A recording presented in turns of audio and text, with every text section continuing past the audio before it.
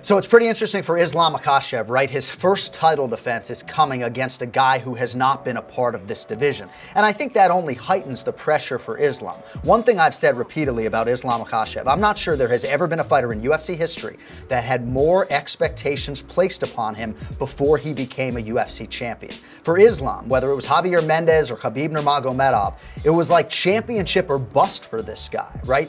And he lost his UFC debut. Obviously, he hasn't lost since. But I think this is a significant challenge in terms of Alexander Volkanovski. We don't know how Volk's going to look at 155 pounds. I think it stands to reason that he's going to be better than he was at 45. I don't think he's going to lose much in terms of the speed. I think what's going to be most interesting for me is those first grappling sequences and those transitions. How does the physicality and the nuanced game of Islam Makhachev affect Volkanovski, and how does he hold up under that pressure? But I don't know, man. Volk's been built for this rugby league, his UFC career. I certainly think right now the fight is closer than the betting line indicates. You know, I don't think the weight difference of Volkanovski is going to be that big a deal. He used to be a really big guy, you know, and he has a 45er, but I think he'll be able to put the weight on fine. His speed's going to be really, really good there. So it's going to be a very interesting fight, a close fight. Islam's just so strong on top, though, so it's hard to bet against guys. So I'll have to bet with Islam. I think the big difference with training with somebody that weighs more than you and fighting somebody that weighs more than you is when it's a fight, it's real. When you train, it's not. And like you can't even get into that mental space when you training. When you fighting, it's real, and the guy that you fighting, you gotta remember he's cutting weight. You don't know how much he's gonna weigh on the day.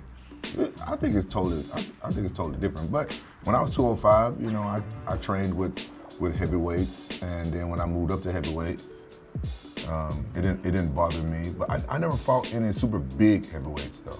Yeah, I think Volk, he's super good. I think going up is probably the next step for him. He's kind of, you know, cleaned out the division at 45. But going up against Islam, I think, is a tall order. I think Islam is just kind of a version of himself, but bigger, stronger. I mean, he's as big as Brendan Schaub almost. You know what I mean? So I think that's gonna give him some issues. I want to pick Islam versus Volkanovski off the strength of Islam, just bigger guy, and we know he's going to use his wrestling.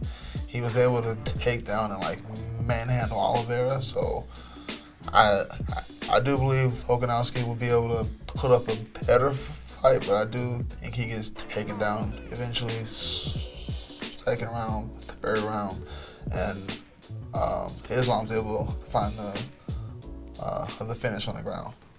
If you're into Thick Boys, like, subscribe, comment, and God bless America.